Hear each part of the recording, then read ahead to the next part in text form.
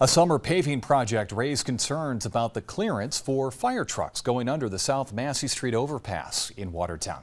After crews did the work, Councilmember Lisa Ruggiero expressed concerns, wondering if the overall pavement height might have been raised.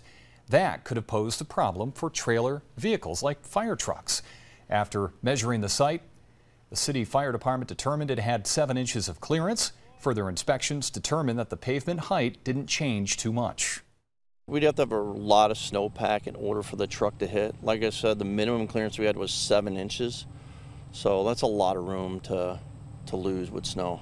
As a chief, I'm not concerned about my companies going down through here. They've got all the clearance in the world. The problem came to light, potential problem, but it came to light when Ruggiero questioned the clearance at Monday night's council meeting. But the all clear there on South Massey Street.